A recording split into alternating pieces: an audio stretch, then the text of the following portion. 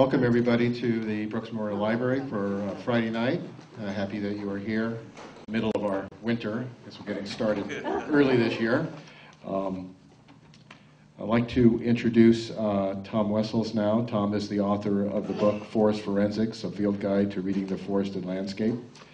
And we happen to have, I think, 6 of Tom's books in the collection, and they all go out all the time. So please buy a book, but if you don't feel like buying a book, we do have the copy of the collection for you. And if it goes out of print, we'll still have it. So, Tom is the founding director of the master's degree program in conservation biology at Antioch University in Keene. He's the current chair of the Center for Whole Communities and a former chair of the Robert and Patricia Switzer Foundation. As an ecological consultant to the Rainforest Alliance Smartwood Green Certification Program, he helped to draft green certification assessment guidelines for forest operations in the northeastern United States and adjacent Canada. He's conducted landscape-level workshops throughout the U.S. for every 30 years. His other books include The Granite Landscape, Untamed Vermont, and The Myth of Progress. Please welcome Tom Wessels.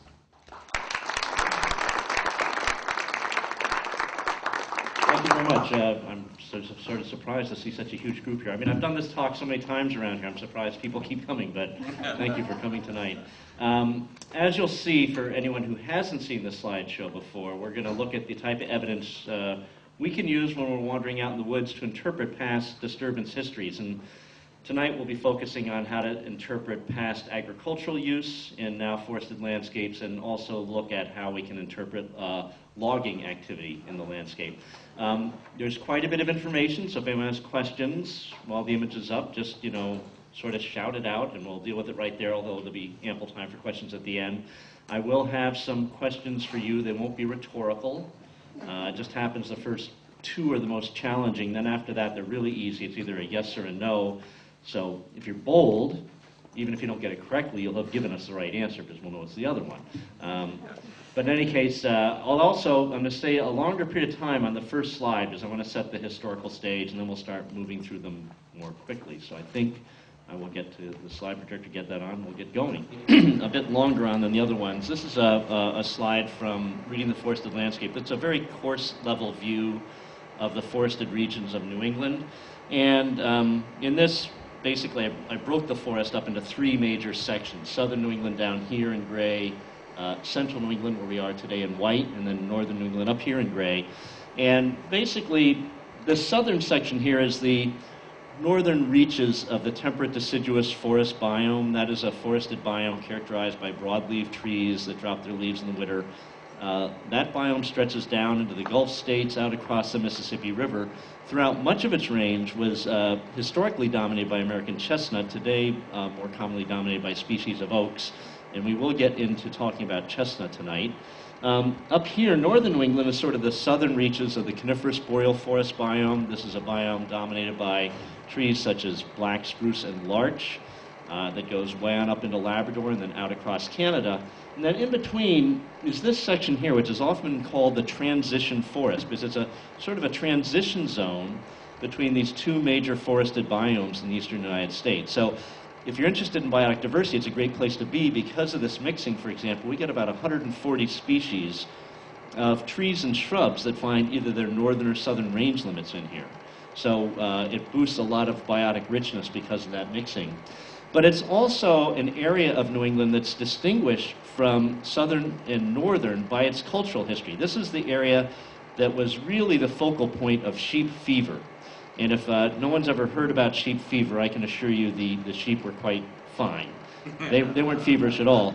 The fever was a wool-growing mania that's been compared to a religious fanaticism, because it was sort of really the first major market farming opportunity for people around here. So up until about 1810, the farms around here were pretty much self-reliant farms. People would have had a few oxen, maybe a dairy cow, a few sheep, some pigs, but not huge amounts of livestock, just enough to provide them with their needs. And then if they had some surpluses, those would be sold. But with sheep fever, all of a sudden, there becomes the potential for now raising large flocks of sheep and selling the wool and actually making a lot of money off of that process. There were three things that sparked sheep fever in this region. The first is Napoleon going to war against the Portuguese in 1809. Now, it might sound strange that a war in Portugal is going to dramatically impact the landscape here, but the Portuguese had bred this special breed of sheep called the Merino. And the Merino was not just a hardy animal, it had a very ample fleece. Its wool, I guess the main feature was, the wool made very fine woolens that were not scratchy. So everyone wanted Merino wool, which the Portuguese literally exported. But they had an embargo on the sheep itself. They didn't want really anyone to get a hold of that because then they would be competitive. And they wanted to have a lock on the Merino wool market. Well, when Napoleon marched into Portugal, the embargo fell. And it just happens that the U.S. consulate to Portugal at the time was a Vermonter named William Jarvis, who lived up in Wethersfield, Vermont, just a little bit north of here on the Connecticut River, and he brought in the first 4,000 Merino sheep. 2 years after that, in 1812, we went to war with Britain. One result of that war was tariffs went up on all imported woolens, giving a market advantage to anyone who could produce woolen textiles here. And then 2 years after that, in 1814, the power loom was invented, which now allowed mass industrial production of textiles. And with all the water power coming out of our central New England hills, this quickly grew to become one of the major woolen manufacturing regions of the world. Now, to give you an idea how dramatic the changes are that come with this, when Jarvis brought over his first 4,000 sheep in 1810, about 25% of the land was open agricultural land as of that time. By 1840, those 30 years later, those 4,000 Merino sheep swelled to 4 million in central New England. And basically, below 2,000 feet, pretty much 80% of the landscape around here was deforested. So we're looking at about 50% of this area in white in the map being clear-cut of its forest in a 30-year time frame to make way for pasturage for sheep. So a very, very dramatic event. Now, in their zeal to grow as much wool as possible, a lot of the hillside pastures were dramatically overgrazed, eroding. Market dynamics started changing in the 1840s. For example, cotton becoming much more popular. And there was a major sort of bust to this whole sheep growing industry. And between the 1840s and the 1850s, there was an incredible migration out of this region of people. Vermont lost close to 1/2 its human residents in a 10-year period, and they went out to the Ohio Valley via rail and canal. If they had sheep, they took the sheep flocks with them, and then the wool was brought back to be processed in all the mill towns that grew up around here. So a very, very dramatic story. Now, the evidence that remains of that period are the stone fences we see out in the woodlands today around here. Pretty much all those stone fences we see out there date to the sheep fever period. Now, many people think that as the landscape was first opened up, farmers were building stone fences. And actually, that's not the case. Wood fencing was a much preferred form of fencing, split rail, zigzag fencing. Farmers could put up 10 times as much a day as stone. It was actually more practical at keeping animals in pastures or out of hay fields or crop fields. It's only with the associated massive deforestation associated with sheep fever that now wood comes in short supply, and farmers now have to go back to stone dumps, bring back the stone, and start building up stone fencing. Now, in the region of central New England, it's estimated we have 125,000 woodland stone fences. That means if we lined that all up, it'd wrap the equator 5 times.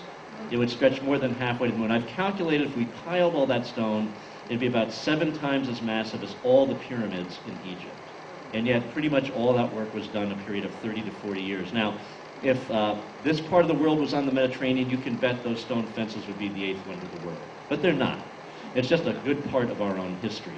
And another good part of that history is that we recovered pretty well around here. In many areas of the world where there was sheep overgrazing, forests did not return. So there's a lot of areas in the Mediterranean, places like Iceland, where overgrazing of sheep took place and forests did not come back. Here, it came back quite robustly. So this is a view of Mount Monadnock from Pitcher Mountain over in Stoddard, New Hampshire.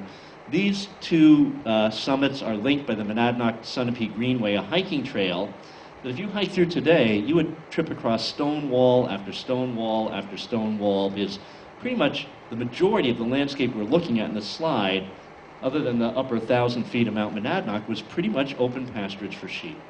And you can see how well it has come back, as well as all of our forest lands right around here. Now, This is another area in central New England. This is in Pownell, Vermont. I used to know the people that had this farm, and I've hiked this ridge system pretty extensively, and it's crisscrossed by stone walls, in some cases rising up to the ridge top. And when you get in those sections of the ridge top, you can often find broad expanses of bedrock where overgrazing by sheep eroded the soil right down to the basement material. And this slide also shows the three major reasons the land was open for agricultural activity. So one reason was to put into crop fields like this area right here, that cornfield, where the ground was tilled every year, seeds were sown to grow crops. The second reason was to put it into hayfield like this area right over here to grow forage for livestock in the winter. And then the third reason, of course, was pasturage like this area right up here. And that's not just a pasture, that's an overgrazed pasture. And I can tell that by the type of vegetation that is moving into that site. Now, with good pasture management, very intensive short-term grazing and rotation of livestock, you can keep a pasture productive for centuries. But around here, if a pasture is overgrazed, it's going to, on its own, revert back to forest. It goes through 4 pretty classic successional phases in that process, and we'll go through them in a bit because they offer us some good evidence to work with for looking at how to interpret former pastured histories. Now, this is probably what it looked like around here as of about 1840, getting near the peak of the sheep fever craze, about 80% of the landscape open, about 20% being left in woodlot. And these woodlots were critical for the growing of fuel wood. Now, back in the early 1800s when the sheep fever was occurring, we were still globally in little ice age climates. And also with the massive deforestation, there was quite a bit of radiational cooling on winter nights. So generally, nighttime temperatures back then were going about 20 degrees colder than we see today. So I'd like you to think about the lowest temperature you've seen on your thermometer in the wintertime, drop it about another 20 degrees, and then imagine living in an uninsulated farmhouse, and your source of heat is an open fireplace hearth. So in those open fireplace hearths, they would burn fires 24 hours a day through the heating season. So generally around here, small farmhouses were going through about 25 cords of wood a year, big ones up to about 60. And you have to imagine that's all being cut with axes because they didn't have saws at that point in time. So an incredible amount of wood being used for heating, which meant there just wasn't enough anymore for wood fencing, and so we see as zigzag fencing starts to decay away, it becomes replaced by stone fencing. Now back then it was sheep that were creating a lot of these landscape changes, and yet until fairly recently, if we were thinking about market farming in a state like Vermont, we'd be thinking of dairy farming. In actual, market dairy farming did not get started in the region until about the time of the Civil War. By that point in time, rail had linked up all the urban centers that had grown up in this region, allowing rural dairy farmers to get their dairy products into those urban centers via rail. And so around the Civil War, we move into a phase now of new market farming around dairy. But again, whether it's cows or sheep, if you get overgrazing, the pasture is going to start having plants move into it that set the stage for it to grow back to forest. And so here's the very first sort of phase of what an overgrazed pasture looks like. What you'll notice is the grasses have been reduced and they're being replaced by herbaceous plants whose leaves grow at ground level in a radial fashion. That growth form is called a basal rosette. And so when you start seeing the grass being reduced and basal rosettes moving in, that's the first sign that the pasture is being overgrazed.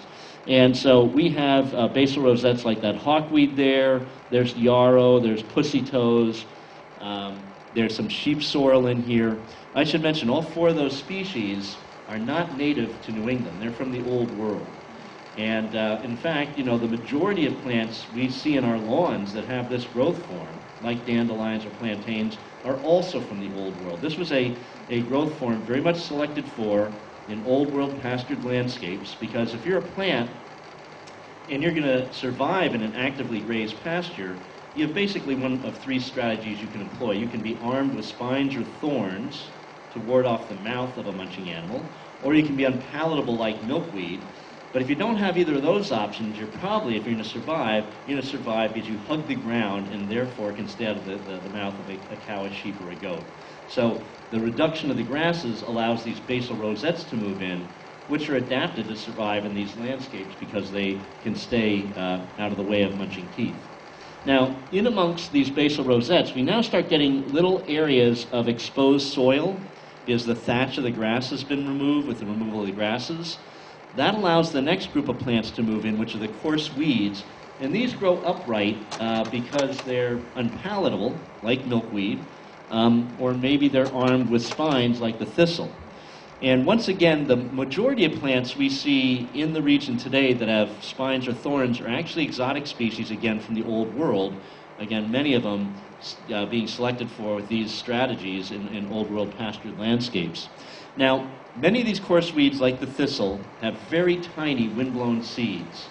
So it's not difficult for the seed to get in the pasture, but to establish those seeds really need to get down towards mineral soil. If they landed on a thick thatch of grass, they just don't have enough stored energy to germinate and get a root down that material, through that material and establish. So the moving into the basal rosettes creates germination sites for these coarse weeds to move in. And of course, not all of them are exotic. So one species that comes in this phase commonly is the milkweed. And you'll notice it has a sizable seed. And that's because the original habitat of the milkweed before the British got here were intervale prairie-like ecosystems that lined our major waterways. So my wife Marcia, her dad still lives down in Connecticut, and she's going down there pretty much weekly now. So when she takes off from Westminster, Vermont to go down to Connecticut, down on Interstate 91, as she enters the Pioneer Valley of Massachusetts, she drives past Northfield, then past Greenfield, then Deerfield, then Hatfield, then Springfield, and then she enters Enfield, Connecticut. And it's not just an accident that all those towns lining the Connecticut River, the Pioneer Valley, and Enfield, because that was the site of Native American agriculture on those nice, rich alluvial floodplains free of rocks.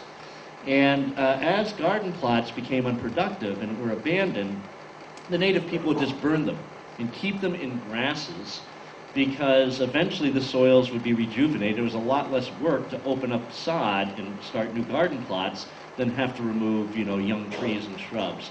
So basically about 600 years of agriculture and then associated use of fire in around our major rivers pushed the forest margin back, creating these intervale prairie-like ecosystems, and that would have been the native habitat of the milkweed around here, which has the bigger seeds so it can colonize within the turf of a prairie-like system. Now, in areas where these coarse weeds grow somewhat densely, they act as nurseries for the invasion of berry-producing shrubs, the next phase in this process. However, for those shrubs to establish, their seeds have to land in a clump of coarse weeds. And as we're going to see, and so the way the seeds get out there is they're brought out by wildlife like foxes, coyotes, raccoons, more likely berry-eating birds like cedar waxwings, starlings, robins, things like that. But as we're going to see, a lot of the shrubs that come in this third phase are exotic species that are armed with spines or thorns. So species like the Japanese barberry. You can't see the spines in this image, but anyone that's worked with barberry knows how spiny it is. Or the hawthorn with its fairly noticeable big thorns. And you might think that plants that have this armature could invade and actively graze pasture all on their own, and yet they can't. They need to have their seeds lodged in a clump of coarse weeds because they need to be hidden from view their first year of growth. Because it can take about that long to develop the requisite woodiness to ward off the mouth of a cow, a sheep, or a goat. So if a plant like this hawthorn grew up out in the open, the odds are it's going to be browsed out of existence that first year. But if its seed's lucky enough to land in a clump of coarse weeds where it can be hidden from view, it gives them the chance to establish. So just as the basal rosettes create conditions allow the coarse weeds to move in, the coarse weeds now act as nurseries for the invasion of berry-producing shrubs, which include a whole host of roses, most commonly multiflora rose, but in this case rugosa rose. And then finally, these shrubs act as nurseries for the invasion of trees. So here we have a clump of barberry and rose, out of which is growing a white ash. And it's very unlikely that this was the only white ash seed to fall in this pasture. I'm guessing that seeds fell back there, maybe there, maybe there. We don't see trees in those sites because they grew up in the open and were browsed and killed off. But this seed was lucky enough to land in this spiny, thorny cluster of shrubs where it was protected from the dairy cows in this pasture, and now has reached a height, even though they're still in this pasture, that they can't get at it. So that's the way that an overgrazed pasture just works its way back to forest, and eventually, if the farm's not doing well, the pasture's losing productivity, eventually the animals get pulled out, and it's just abandoned to grow back to forest at that point. Now, it's this third and fourth phase, the shrub and tree phase, that start giving us some good evidence to work with. This is one of the woody plants that comes in this third phase, and this is a close-up of one of its relatives. I took this photograph in the summer of 1976. It was the year that I came back to New England after doing my graduate work in Colorado, and I wandered into this overgrazed pasture in the town of Putney and came across this dramatically bonsaied shrub. It was only about 16 inches tall. The leaves were about a half an inch long. I'm pretty good at identifying plants, and I was baffled by what this was. I was looking at it for 5 minutes trying to figure out what species of woody plant it was, and I couldn't tell until I pried apart the very deformed outer branches and could see some well-formed twigs down inside of this thing.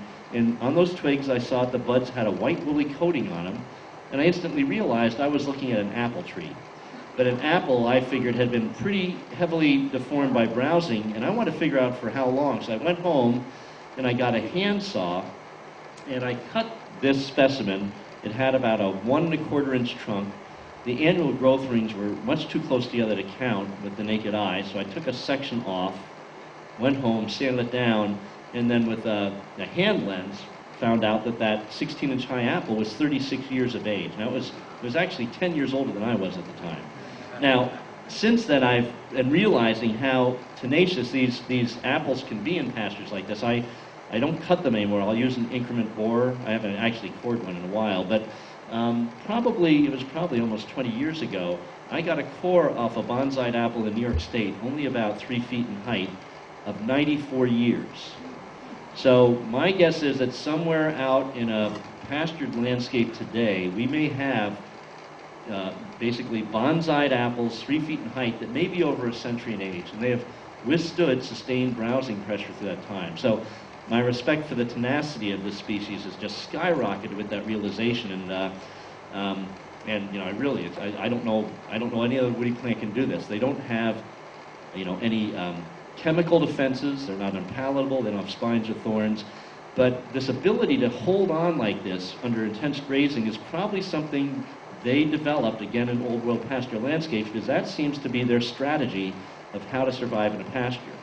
If they can get in, they'll often maintain themselves until eventually the pasture gets so unproductive, the animals are pulled out, and then it's abandoned. And then these apples eventually start growing up to become trees. And if you go into a site like this one that had a lot of apples in it, at the time it was abandoned, about 30 years later, if you walk into a forest like this, you're going to encounter what I call weird apples. And I wish I'd come up with a much more respectful term than weird, but it was my first book. The editors didn't touch it. It's now in there, so I sort of have to use it, I guess. But what a weird apple looks like, from basically waist height on down, it usually will be multiple trunked, sometimes single trunk, but in either case it's going to have rounded knobs in the lower section of the trunk, and right at ground level there's going to be a dense, dead apron of branches skirting the tree. And then about 3 feet above ground it grows up as a struggling apple tree in the forest. Whenever I see a tree like that in our woodlands around here, I know I'm standing in an formerly overly grazed pasture. It's the only way they can get to form like that. Now, further south, as we get down to Connecticut, New Jersey, Pennsylvania, where there's very dense deer herds, I'm guessing deer could maybe do that to apple. But up here, it's only going to happen through overgrazed pastures. Now, the problem with weird apples is they're becoming exceedingly rare. In fact, the last time I ever saw one was probably about 7 years ago. And my guess is I might not see any anymore, because our forests have matured to the point that these apples, which are slow growing, get covered up in the canopy, they're shade intolerant, so they die and they decay away. So they're sort of an ephemeral piece of evidence. But luckily, another woody plant that's every bit as good as weird apples is the other woody plant in the slide, the common juniper. There's only 4 sites around here where you're going to find robust populations of common juniper. One would be in the crevices of rock outcroppings, like this glacial boulders. So we got 1, 2, 3 clumps of juniper growing out of those crevices. So sometimes on rock outcroppings, you can find a lot of common juniper. A second site are on very dry sandy soils, carpeted in dry-sided mosses. So here we have a bunch of star moss with a young juniper there growing out of it, some clumps of reindeer lichen, a few wisps of grass. A third site you can find it, which is fairly recent, are in power line cuts that are herbicided. And then finally, the last site you'll find it in robust populations are overgrazed pastures. And the reason is that it's relegated to these sites in robust populations is that juniper is very slow growing in its early years, and it's intolerant of being shaded, so it can only establish in sites where herbaceous plants can't grow up and over it. So that's not going to happen in the crevice of a rock outcropping. It's not going to happen in this mat of moss that just has a little bit of grass coming up. It's not going to happen in a power line cut where they herbicide, with the herbicides killing those herbaceous plants. And it's not going to happen in a pasture where livestock won't eat the unpalatable juniper, but they'll browse right or graze right around it, giving each juniper the chance to establish.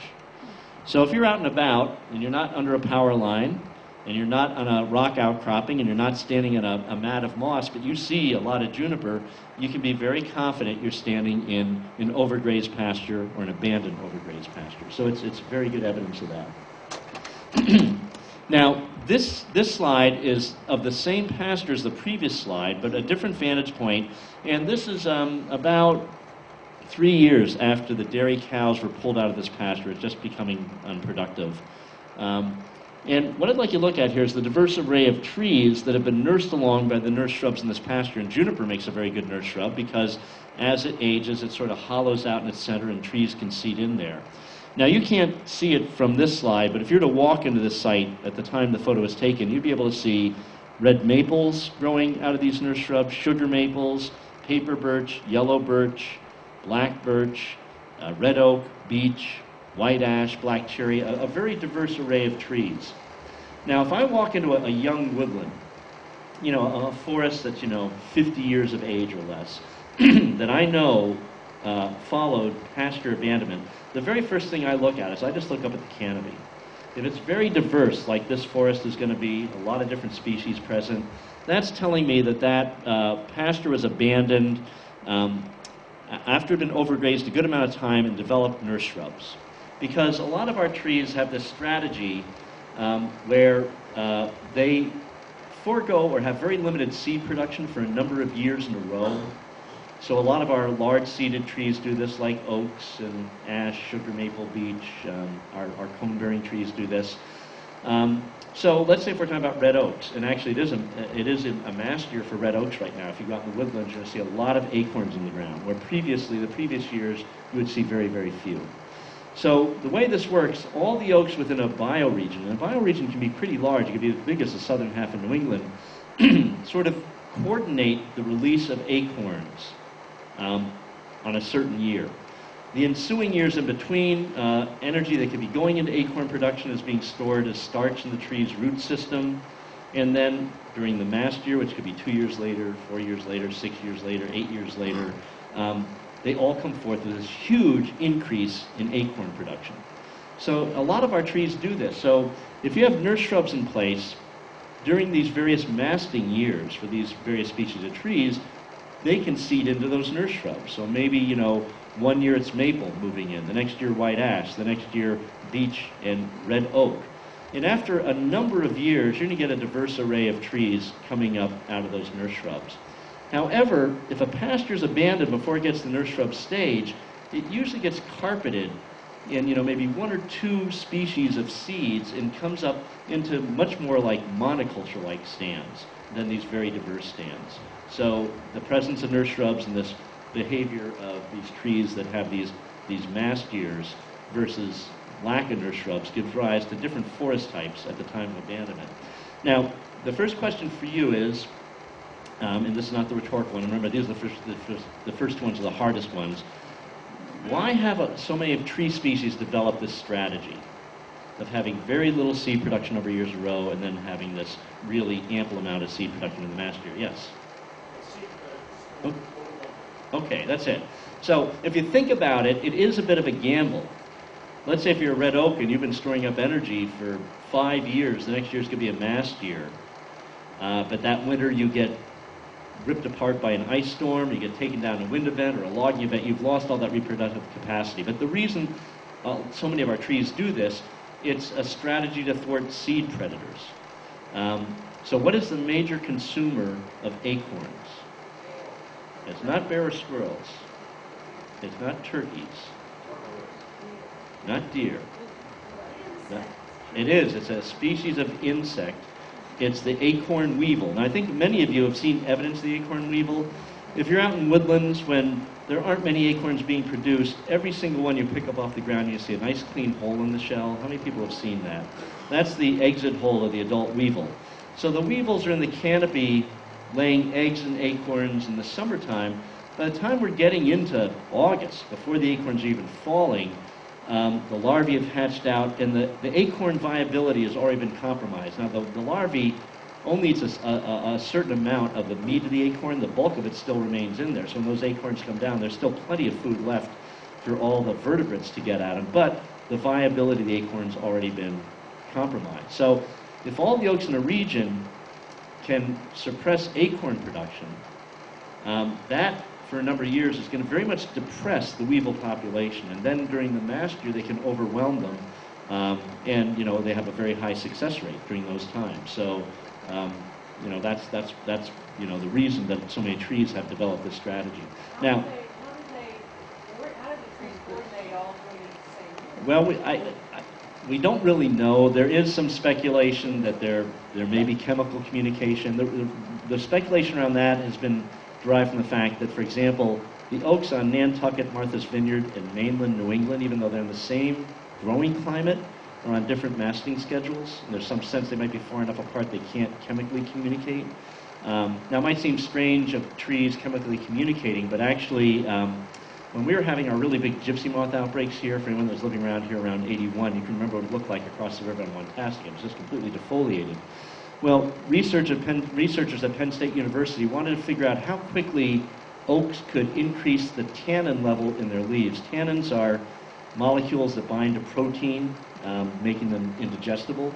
So it's a chemical herbivore deterrent. Now, there were no gypsy moths down in that part of Pennsylvania at the time, so they had to develop an experiment. So they had a group of experimental oaks and a group of control oaks. From each group, they took leaves off those trees at the start of the experimental period to get a baseline tannin level. In both groups, the amount of tannin was pretty much the same.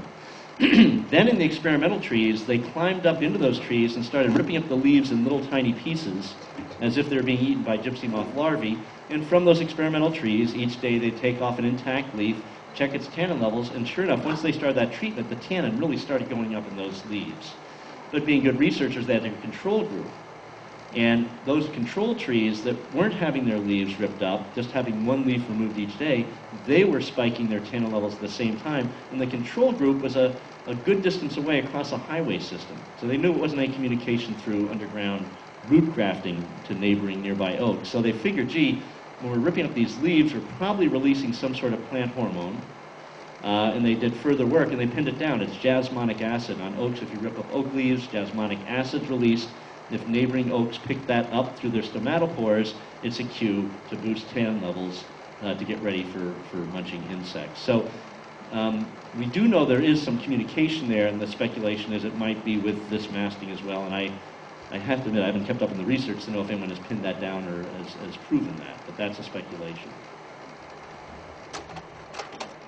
Now, this was the 2001 mast year for white pine around here. Our last mast year was 2009. So there's an 8-year period between those two mast years for the white pine. Those cones fell out in our woodland in Westminster, Vermont. I didn't rake them like that. That's just the density they fell down in. And of course, in between those two mast years, hardly any cones were being produced at all.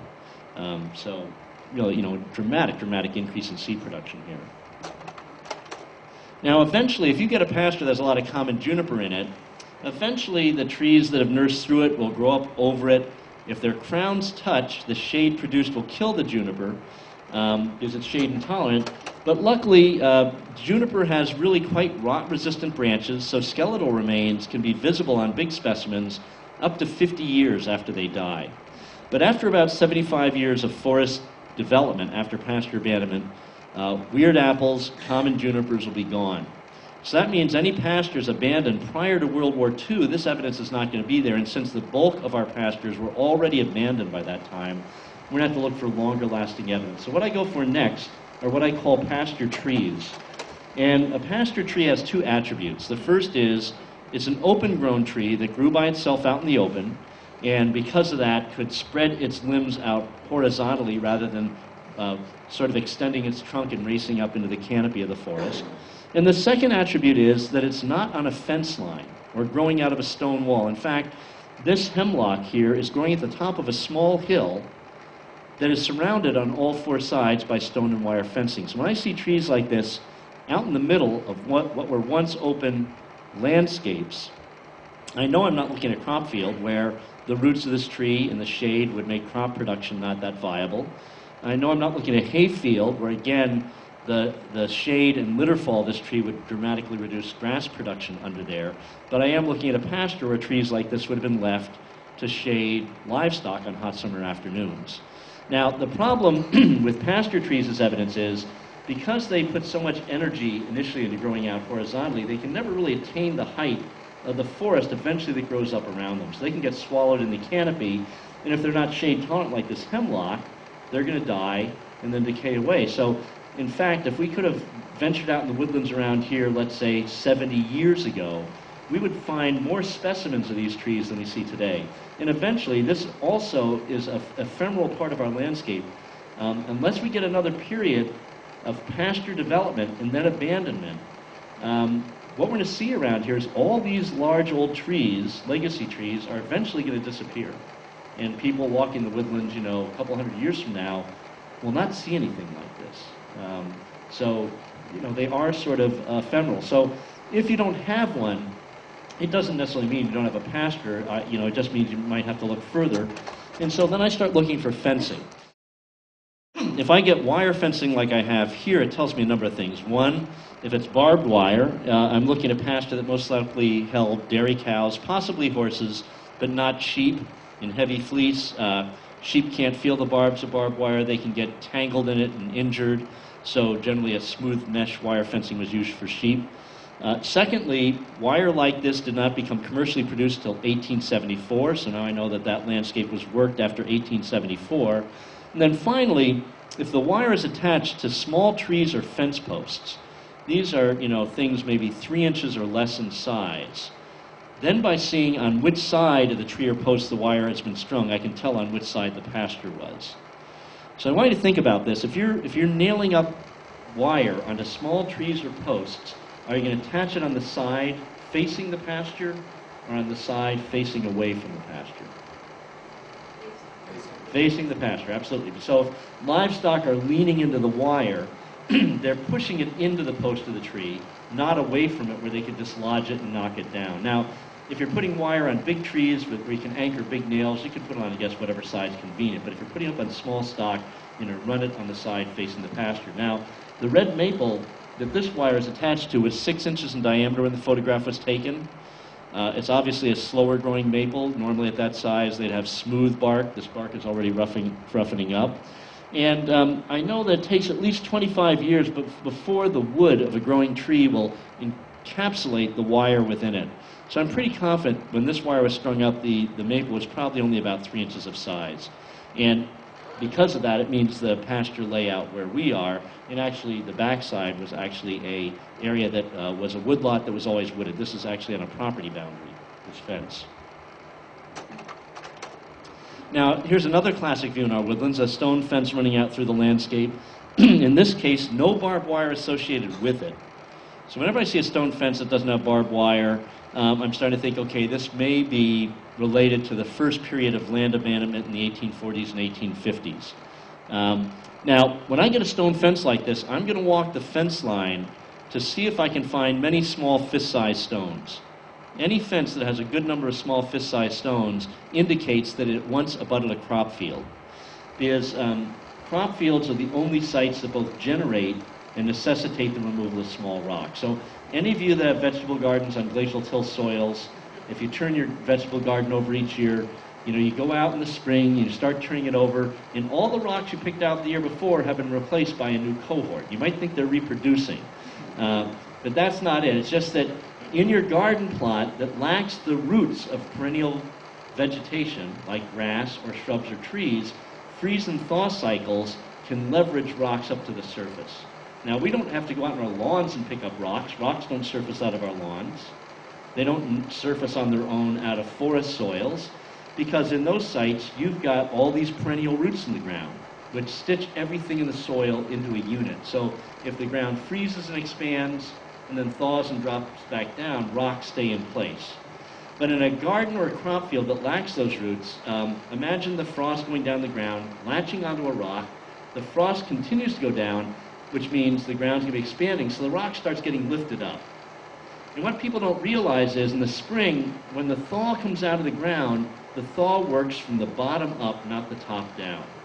Because once we get down below that frost zone, we're down into soil temperatures around here, about 55 degrees Fahrenheit. There's an incredible heat reservoir down there. So as the winter abates and the cold can't get down as far anymore, that thaw zone starts working up. The pocket that held the rock thaws, maybe collapses a bit while the rock is still held in the frozen ground. And when the rock is released, it can't make it to its original position. And so in this way, they're ratcheted up about an inch a year. And when they get up to the surface, they get picked out. And if there's already a stone fence protecting that crop field, that's where those rocks are going to end up. They're going to end up in its construction, or they might be dumped against it, or dumped in the corners. As you get over into New Hampshire, where you find larger granite boulders dropped by the glaciers, a very classic wall over there, crop field wall, is 2 stacks of large granite boulders a few feet apart, and then infilled in the middle with small stone. That's a very, very sort of classic wall. So if you walk this wall, you'll never see any small rock. So that means this site was never a crop field. So that leaves us with the possibility that this was either pasture land or hayfield. What is your guess based on looking at the slide? Pasture, right. And what's the evidence of that was pasture? Because you're correct. Slope. Yeah, it's the steepness of the terrain and the irregularity of the terrain. So you can see the stone wall right here. It just about disappears in that part of the slide because you have a very steep downhill. And then on the other side over here, there's outcroppings of ledge. These dark areas are big ledgy outcroppings.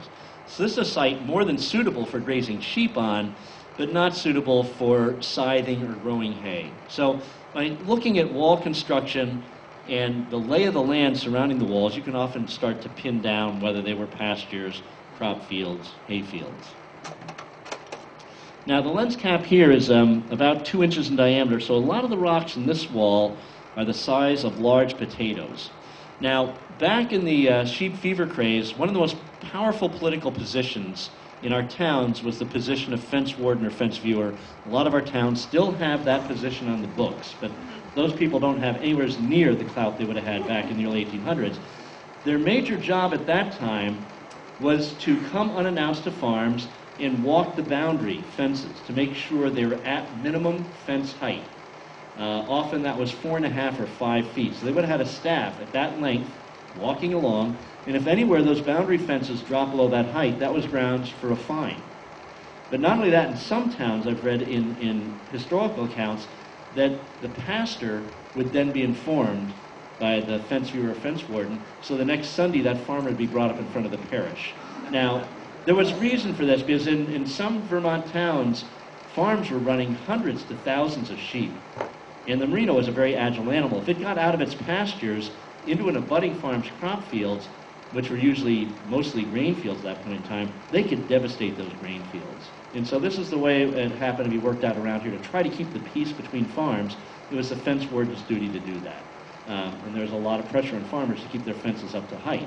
Now, we don't often see the stone fences around here going up to 4.5 and 5 feet. In some cases you'll find them. There's some nice ones up, on the Putney Ridge line in Westminster and the Pinnacle, where you can find stone walls getting up to about that height.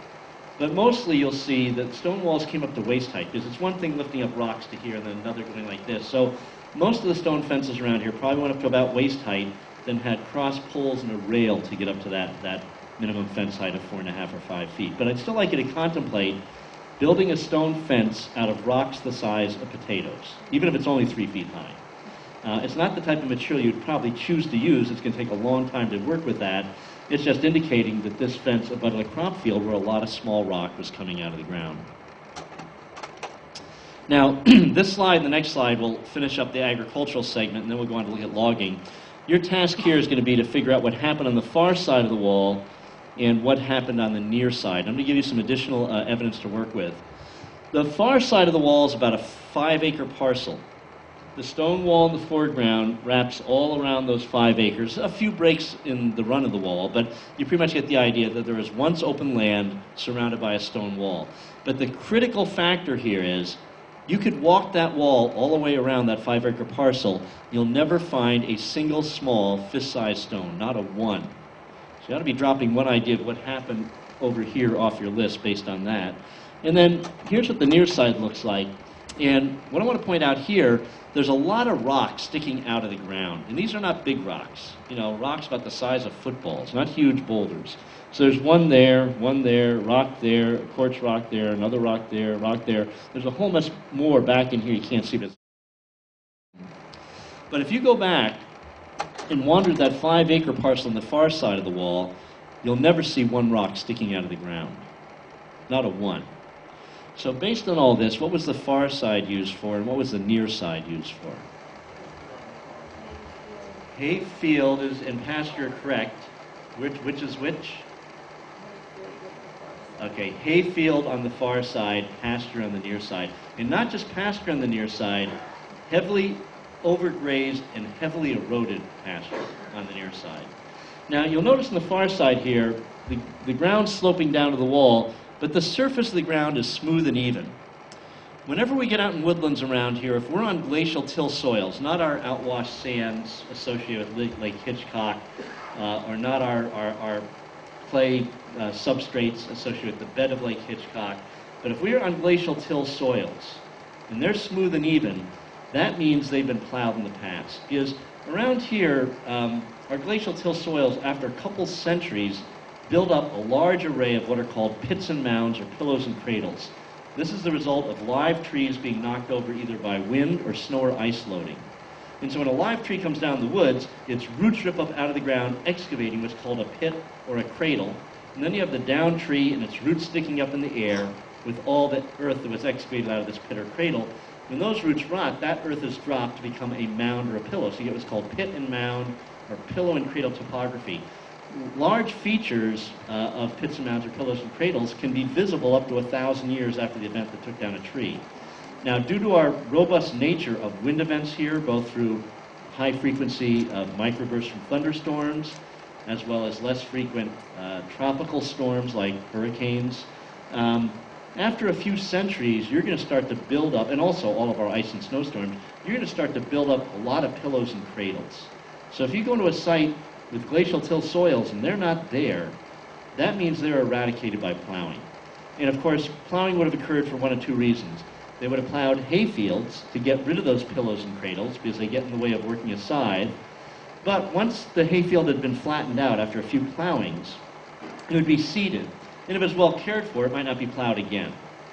However, on crop fields, that plowing would happen annually in preparation for sowing seed. And so because of that, you wouldn't have the perennial roots and you get all the small rocks coming to the surface, where in hay fields you wouldn't get much rock coming to the surface at all. And in fact, one of the things that amazed the British when they got here, their first plowings on a lot of our soils brought up very little rock. The reason is that thousands of years of soil development in our forest, with critters in the soil bringing up fine materials to the surface like ants or moles or things like that, thousands of years of that activity actually sort of buried the rock in the glacial till under about a foot of fairly clean soil. So the first plowing by the British were not bringing up much rock. But on the crop fields, after about a decade of work, the rock started pouring out of the ground due to the freeze and thaw activity, and they probably thought they'd sinned terribly to have that all happen at that time. But I've often also thought, what would have happened if this country had been colonized from the west coast to the east coast? You know, people come into California, they get over the mountains, they get into the Great Plains, all those incredibly deep, rich soils of the unglaciated plains.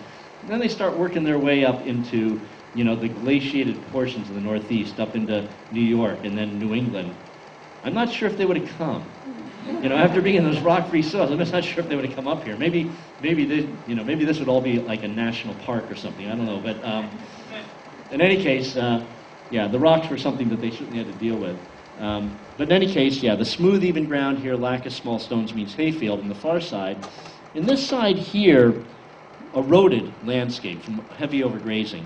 There's only about 3 ways we naturally get a lot of small rock on the surface of a forest soil. One way is if we have ledge nearby and rock cleaves off, it can migrate down. The second way is if we have saturated soils in the spring, so we get freshets running over the surface of the ground in the springtime, they can erode down exposing rock and then they dry up in the summer. Or a third way is that, you know, sometimes trees, when they get knocked over, will bring up rocks in their roots, but then the rocks will be deposited when the roots rot away on top of pillows. None of that's happening in this site. There's no ledge anywhere in here, there's no saturated soils, and the rocks are ubiquitous. They're not just on pillows, they're everywhere. So the explanation for that is we lost soil here to expose those rocks due to overgrazing. That's a lot of information to remember if you really want to figure out agricultural histories in now forested landscapes. But if it's too much to remember, just take this one fact with you. The next time you're out wandering in the woods around here, if you want to impress friends and neighbors, just stop and say, you know, we're standing in a former pasture. You're going to be correct about 75% of the time. But if you want a closer read, this is sort of the evidence you have to look for. Now, this was a clear cut right off of Interstate 91 down in Dummerston, you know, south of where the airfield is today. These trees were probably cut back in the 80s sometime as a clear cut of white pine. And then this is what the site looked like about a decade later as the understory of maple and birch were released and came up quite nicely. My question is, if we went into this, and now the site's not there anymore because now it's a sand pit, but if it was still here and that forest was still there 50 years after the white pines were cut, if we walked in there, would we be able to tell it was once a white pine forest before it became a hardwood forest? Yes, that's correct. So the correct answer is yes, and the evidence is yes, stump. So we're going to look at how to interpret stump decay patterns because they're good evidence for interpreting logging around here. So this is a white pine stump, and it has 3 features, well, at least one feature that all of our regional conifers share, and that is that if a conifer is sound when it's cut around here, the exception to this is northern white cedar, but we don't have much of that down here. If a conifer like a pine or a hemlock or a spruce or a fir is sound when it's cut, there's no fungal infection in there, the wood decays from the outside in. They just sort of shrink in through time. Now, after 30 years, they may get coated in a mat of moss, but if you're not sure, all you have to do is just probe through that moss. And if you are going through a little bit of punky wood and you hit a hard center on a number of tries, that's a conifer. It's rotting from the outside in. Secondly, our pines produce a tier of limbs every year, what's called a limb whorl. So if you get 3 or more limbs at the same height in a stump, or for that matter, the same elevation of a downed log, that's telling you it's a pine. Spruce and fir also do that as well, but hemlock doesn't. Hemlock, you know, the branches grow somewhat indiscriminately. And then finally, if you're lucky enough to get this red-capped British soldier lichen growing on the stump, that's also going to tell you it's a conifer. Now, I have seen British soldier lichen growing a few times on white oak stumps, but only a couple times. Every other time I've found it's been on a conifer. So I think you can be about 95% sure. If you see it growing on wood, it's evidence it's a conifer. So this pine has all 3 features: the wood decaying from the outside in, limb whorls, and the British soldier lichen. Now, generally for white pine, the stumps around here will retain their bark for about 25 years, but generally after 25 years, all the bark will have been shed.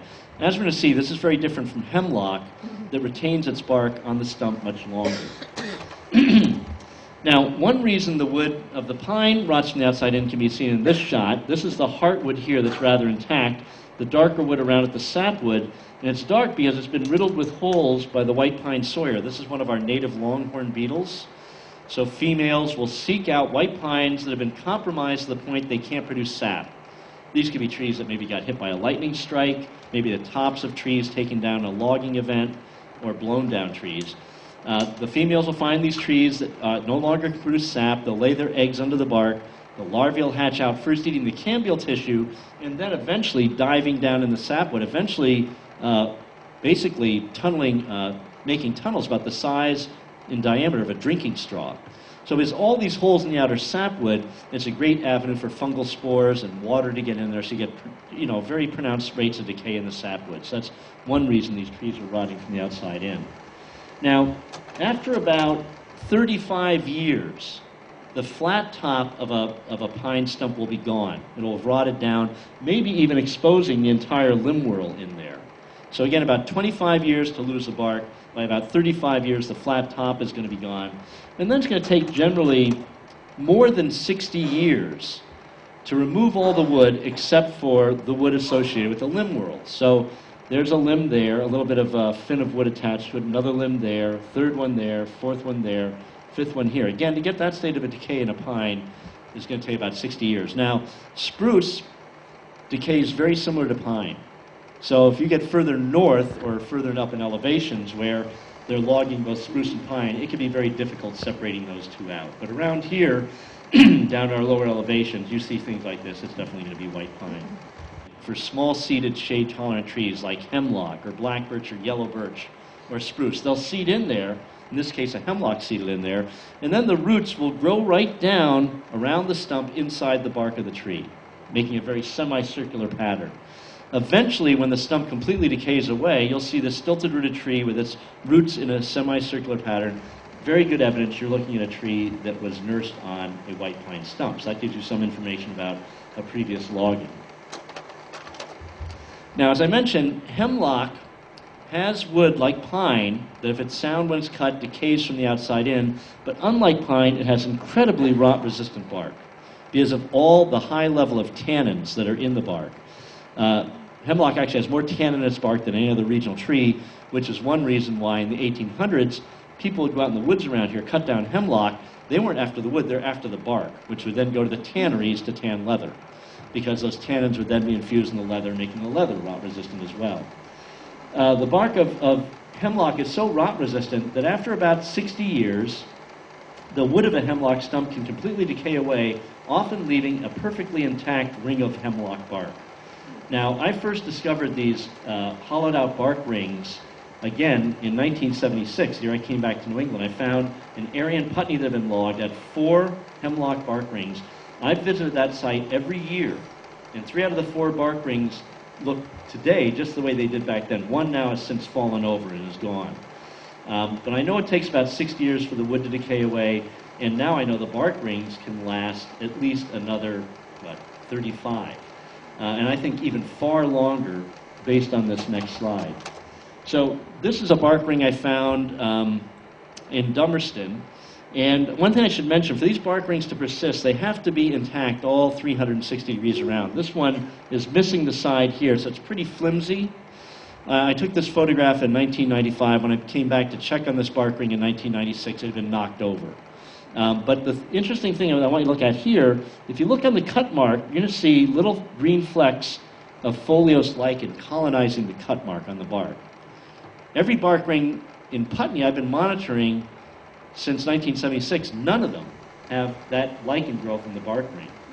So I'm speculating it may take well over a century to leach out the tannins to make that a suitable site for lichen colonization. I can't prove that, but I'm going to keep monitoring my bark rings, and after a few more years, and I'm still around, I'll be able to show that they do last, at least leave evidence of a hemlock stump for at least a century. Now, one of the reasons I know, thanks, Alex, that it takes a hemlock stump to decay and weigh in 60 years is not that when I was like a baby, I got a chainsaw and started cutting down hemlocks, and then I've been out visiting those stumps ever since. It's from stumps like this. This is a hemlock stump that was cut. You can see the cut mark of the bark there. This up here and this over here is callus wood that's trying to heal over the wound that removed the entire tree. So this stump is alive and growing, albeit very slowly, and it's been growing for quite some time. So where's it getting its energy from to do this, since it has no needles to photosynthesize with? Yeah, for a root grafting. So many of our trees growing within 10 to 15 feet of each other, their root crowns can graft right together and merge. And once that happens, then you can get carbohydrates and nutrients moving back and forth between those trees. So This stump was root grafted onto its neighboring hemlock before it was cut, and now that graft is conducting carbohydrates to that stump, keeping it alive. Now, what's marvelous about the callus wood on hemlock one is that the bark lays down annual growth lines on the callus wood. So each one of these parallel lines up in here, that, going down, each one represents 1 year's worth of growth of the callus wood.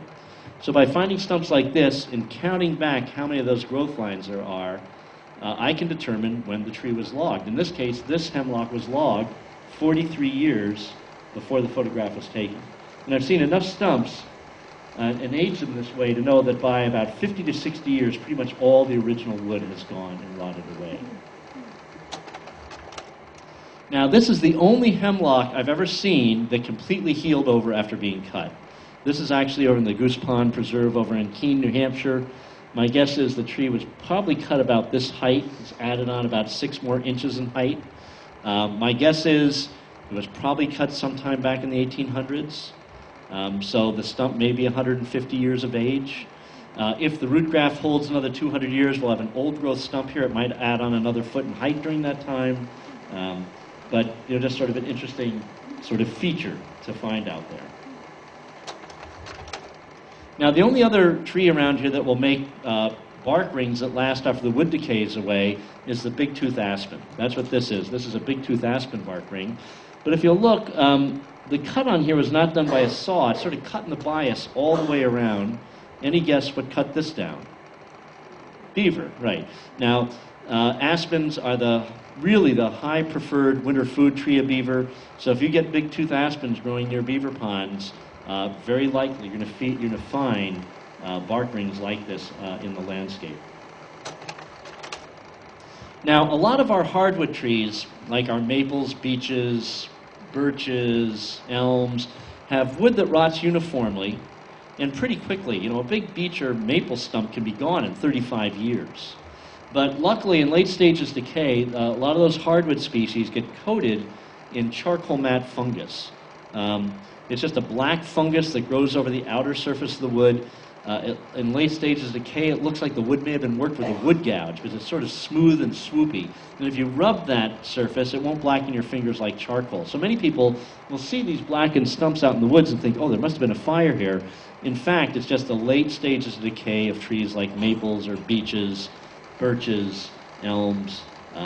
Even red oak will get some on it, usually not covering it the way it does in those other species. So that can just help identify these hardwood trees that rot more quickly.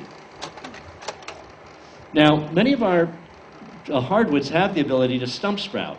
So after being cut, their epicormic buds, which are dormant in the bark, become activated and they sprout up. If those sprouts can race past the deer or moose that would browse them, then we can get a coppiced or a multiple trunk tree occurring, where you have 2, 3, 4, 5, 6, 7, 8 trunks growing out of one root system. Those also become very good evidence for interpreting logging histories. So, for example, here's a multiple trunked red oak. Has 3 remaining trunks, that one, that one, that one. You can see there was a trunk there, one there, one there. If you look behind this trunk, there's a stump there from another trunk. And also behind this trunk, there's a stump. So looking at this trunk here, I'd just like you to focus on this. This trunk was at one time surrounded by other trunks. So it's a multiple trunk tree that has an interior trunk. Whenever I see that on a tree, that's telling me I'm looking at a tree that's been cut or heat killed by fire more than once. Because if you get a single trunk tree and you, let's say, cut it, the stump sprouts are going to grow in a radial pattern. You're not going to get anything in the middle.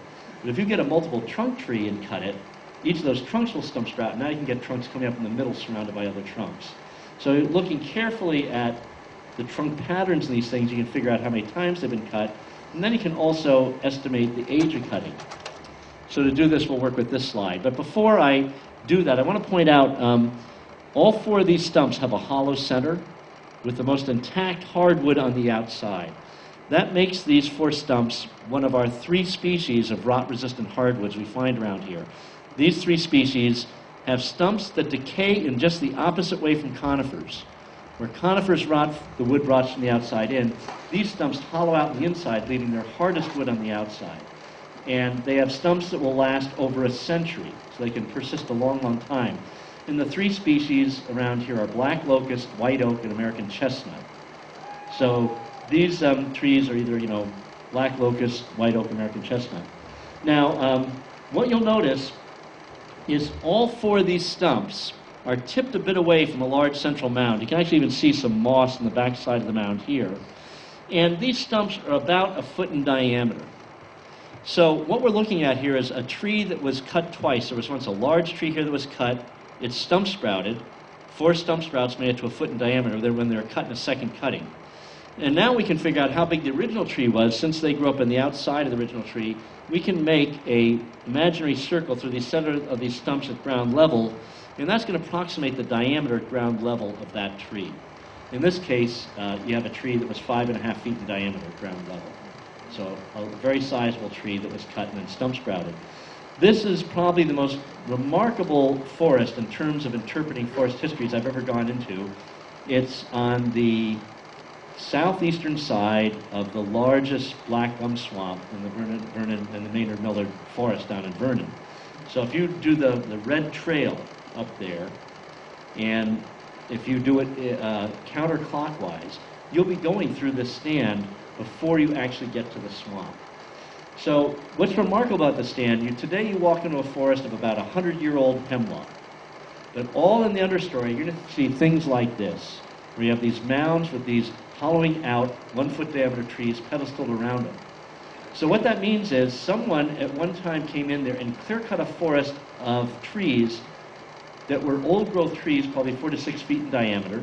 It stump sprouted, and then someone came in a second time and clear cut all the stump sprouts when they're only 1 foot in diameter, which is not the sort of activity you want to do if you're trying to manage a forest resource. So that can actually help us figure out what species of tree this is. So our choices again are black locust, white oak, or American chestnut. What is your guess? Chestnut. Yeah, this is chestnut. And these 1 foot diameter trees were salvaged when chestnut blight fungus got up in the stand.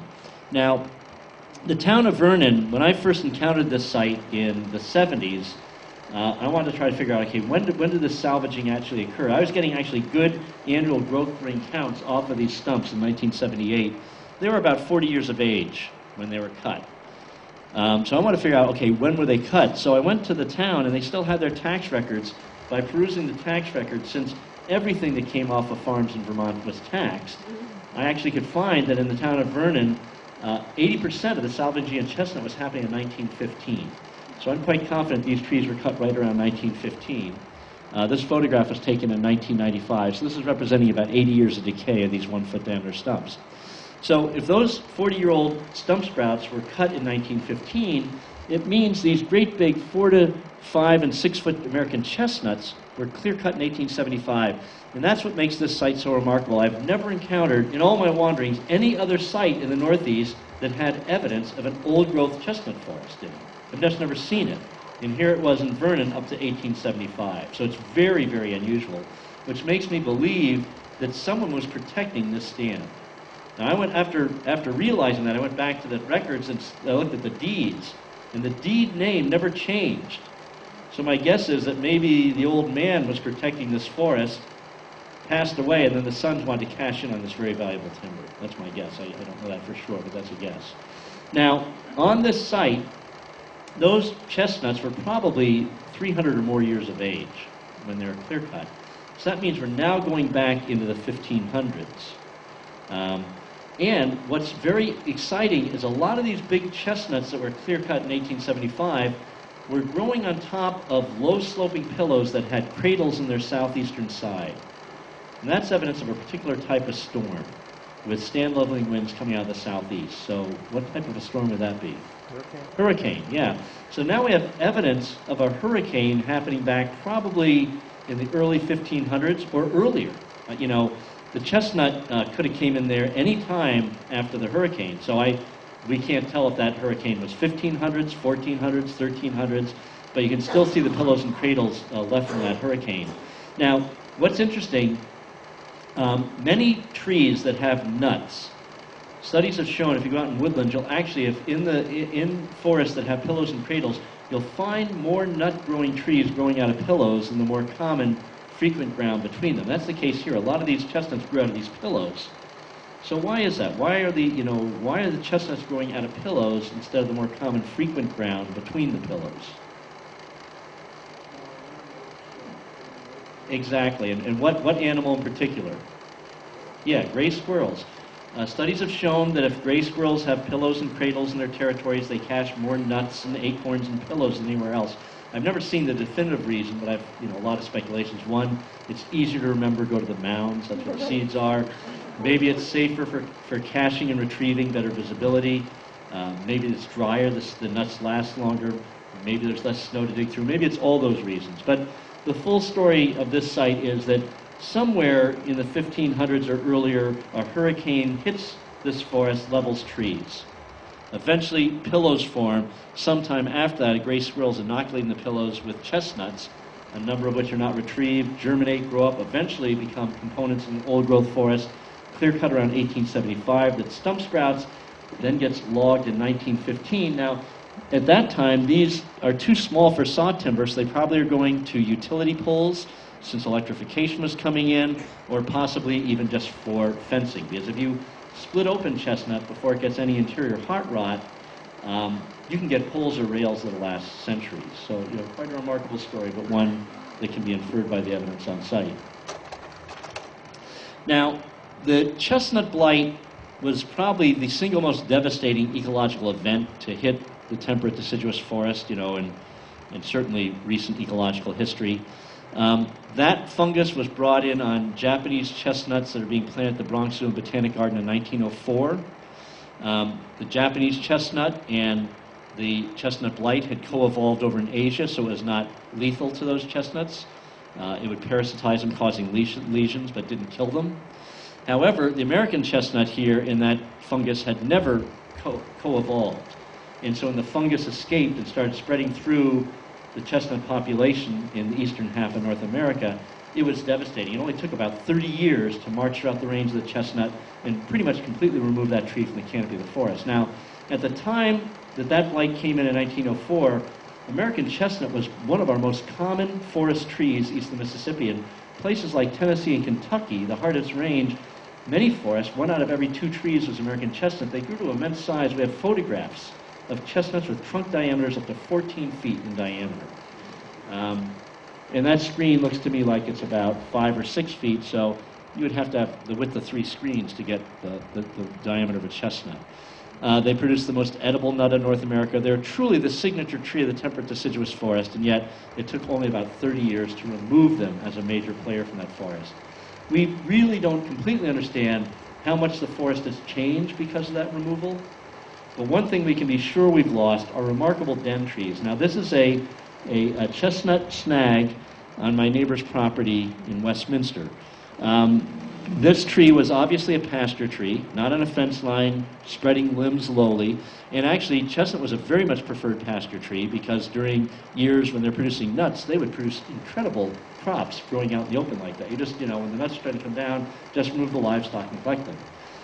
But this tree, a bear has overwintered in this tree. I've seen opossums, raccoons, northern flying squirrels roosting in this tree. I've seen chimney swifts and bats in this tree. It's a veritable apartment complex for wildlife. And, these are wonderful because they naturally hollow out. And here it is, still standing almost a century after its demise. And that tree is still look like this, solid. And we just don't really have any other trees that service that well as den trees. So that's just one of the things we lost with the demise of the chestnut. Now, we do have at least 6,000 registered American chestnuts that are resistant to the fungus. The Chestnut Foundation has done a lot of work back crossing those. So I'm confident the chestnut will come back. Generally, when you get a young symbiosis like this, when 2 species first meet, if they don't extinguish each other, natural selection starts taking over and starts to force them to adjust their ecologies to be less energy wasteful. Now, this wasn't just a bad interaction for the chestnut. This was bad for the fungus. If you're a parasite, the worst thing you could do is eradicate your host. You do that, you've eradicated yourself. It's an incredibly energy wasteful thing to do. And so energy is a very finite resource in the natural world. Any organisms or populations that are energy wasteful get selected out. Any populations or organisms that are energy efficient get selected for, because now they can support a larger population on the same amount of energy.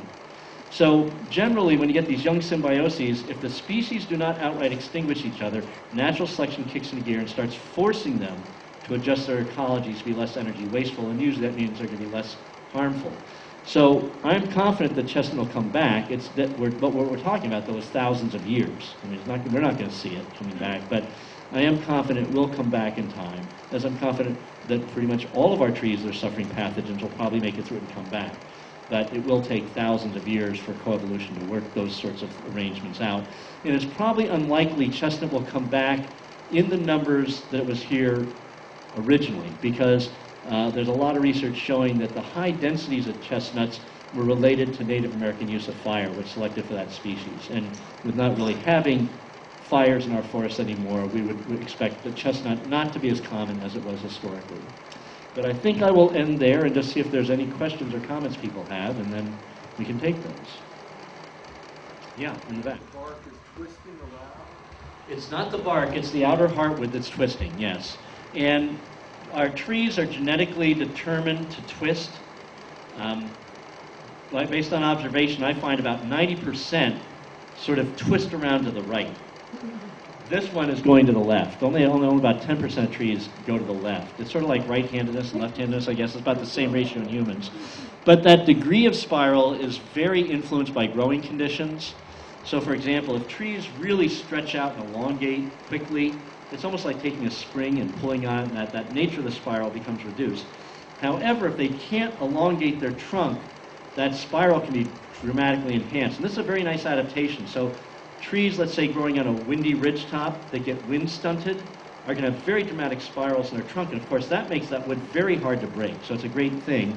But open-grown trees like this, pasture trees, often get distinct spirals because they haven't elongated. Or canopy-suppressed trees can also get spiraling as well. Yeah. Anything else?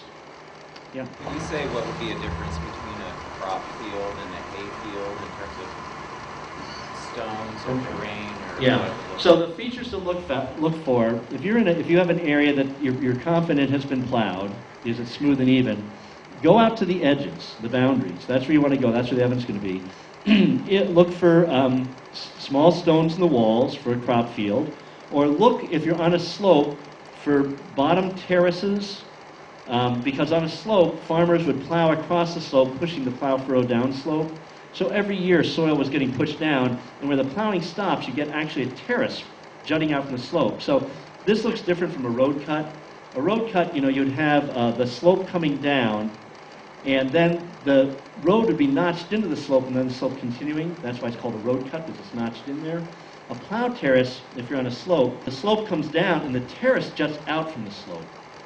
So if you have a crop field, small stones in the wall, if you're on a slope, go down the slope and see if you can find a bottom plow terrace jutting out.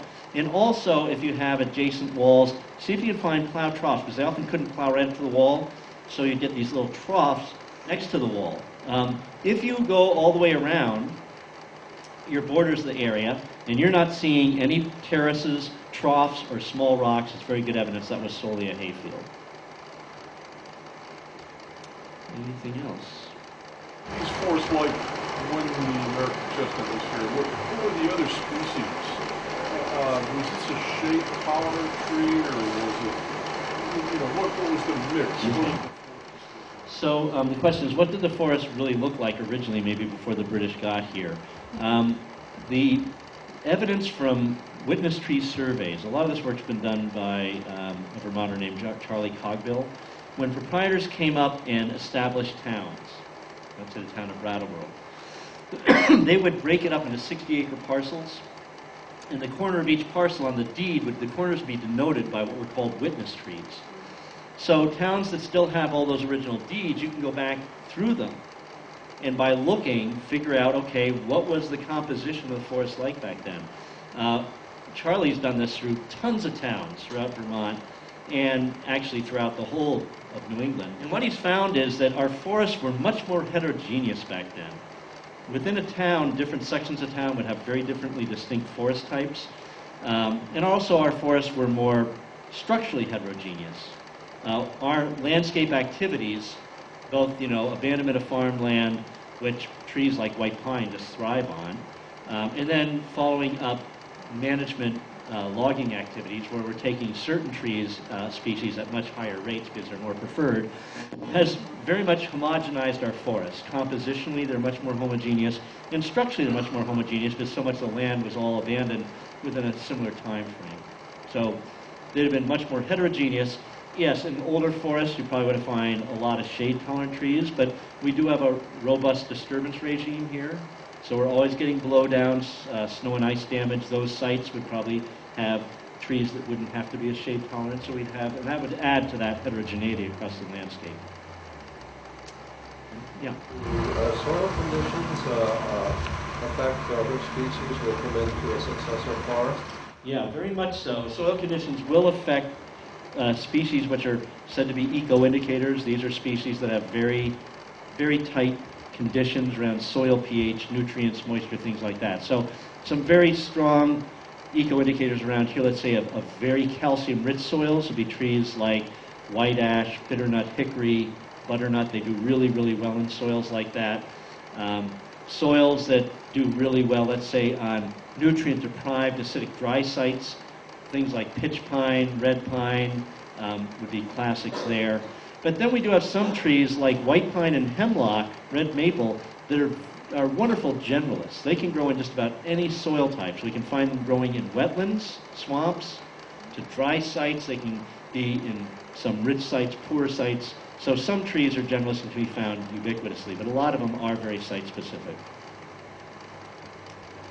Do you have a feel for when earthworms started moving into forests, or can they provide any indication of how long agricultural areas been abandoned? Yeah. The question is about earthworms, and yeah, they're not native earthworms or exotic species that came from the old world. One way they got here, when the British got here, one of the things that really amazed them were groves of white pine. They grew in ravines of our major river systems. There were pines that were huge, up 7-8 foot trunk diameters, 220, 23 feet tall. They would only be found in those specific sites because they'd be tucked in the landscape. They'd grow more 100 feet taller than anything else. So if they're not down in a ravine where the top of the ravine forest went up to shield their crown, they'd be very liable for lightning strike and wind throw. Well, the British coveted these pines for the mast of naval ships. They figured, golly, if we could use these trees for masts, we could make really big naval ships. So they actually developed special boats that would come over from London called mast boats. These boats were designed to carry 20 to 30 white pine logs up to 180 feet in length. So they had an aft that would open up so you could slide those logs in, but they're geared to take a lot of weight. So in the passage over, the hull was often filled in ballast, either in the form of rocks, if they didn't have that, then earth. And so when they came into port, the ballast was removed, piled up on the harbor side of it as earth. In it were earthworms and a lot of seeds of like those plants like basal rosettes that moved in. So yes, they're here as an exotic, and I imagine you could probably use them to age abandonment of sites, but I'm not an expert on that and don't know about that. But you could possibly do that because they are going to be more common in agricultural soils than intact forest soils, although now they're spreading, and that will be a new concern we'll have to worry about here. There are some species of earthworms that really can restructure the forest floor. They can remove basically leaf litter. They can affect mycorrhizal populations. So they allow exotic species of plants to move in. So that's a new concern we're having to worry about here, which has been something fairly recent. That's been a big problem out in the Midwest, but we're now starting to see it in sites here in New England as well. Anything else? I've actually been thinking about the earthworm issue recently, and what I had no idea of is, do we know how they changed the ecology of the soil? Do we know if they've replaced other subsoil macroinvertebrates or just changed things completely? Yeah, there's a lot of research coming out of the Lake States, Western New York, where they've been studying this now for about 20 years, and they're definitely seeing dramatic changes in soil communities. around fungi, around invertebrates, around a lot of stuff. So they do have some pretty sizable impacts. Yeah. We're kind of energy wasteful ourselves, so what do you think about natural selection versus humans versus the forest? I think we're going to be selected upon as well. Yes, we are energy wasteful, and we're going to have to learn how to be much more energy frugal. You know, whenever you use energy, you create entropy in the biosphere. Entropy means you're disorganizing the biosphere, you're simplifying it. So we're doing that.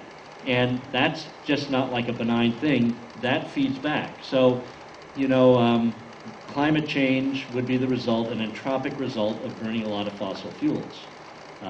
We can start to see what climate change is doing. Now, can we say this is due to climate change? That we had in Vermont this year 2 record level floods, one in the spring, one in the fall. I mean, you're talking now about something like at least 300-year flood events, both happening within 5 months of each other. Is that related to climate change? I don't think we can definitively say that, but if that pretends what the future is going to be, that's going to be huge because you can see the economic cost of that.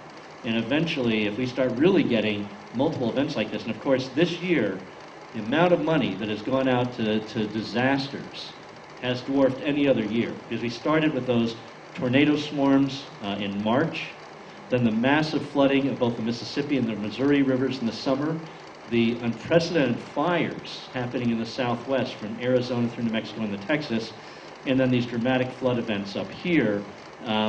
It's been a huge, dramatic year around weather-related catastrophes. And if that is the future, if we're on the cusp of it, that is going to curtail a lot of what we're doing, and we will have to be reducing energy consumption. It wouldn't be a choice, it'll be just sort of forced upon us. So, yeah, this is something we have to be very aware of and very serious about.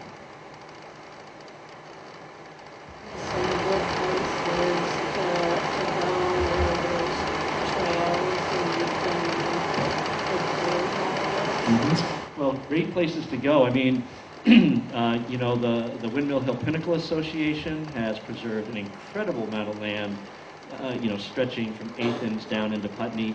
Putney Mountain Association has land there as well. That whole ridge line is just laced with all sorts of settlement patterns. I mean, that was really the core of early settlement around here. When the British first came in, they were settling up on the ridge tops, like Chesterfield is still today, because you know, there was fear about Native American raiding parties. There was even fear about malaria. So there's a wealth of stuff up on that ridge line. You know, so there's just ample trails to walk on and lots to see up there. So that's a great place to go. Putney Mountain? Yeah, Putney Mountain, or even further north into the Windmill Hill and Pinnacle lands. And they have beautiful maps of all the trails if at the Windmill Hill Pinnacle Association, so you can get maps. And, you know, there's just tons of opportunities up there. I was going to say, it's been probably 25 years since I've been to the Black Gum Swamp in Vernon, but I know that was fascinating. Yeah. Well, the Black Gum Swamp's a great place to go. It only has a few years left. Those chestnut stumps are now really starting to fall down. And probably 10 years from now, the history of that site will start to disappear. Because that picture was taken in '95, and even, you know, in the last 16 years, those stumps are really starting to break up now. All right, well, thank you very much.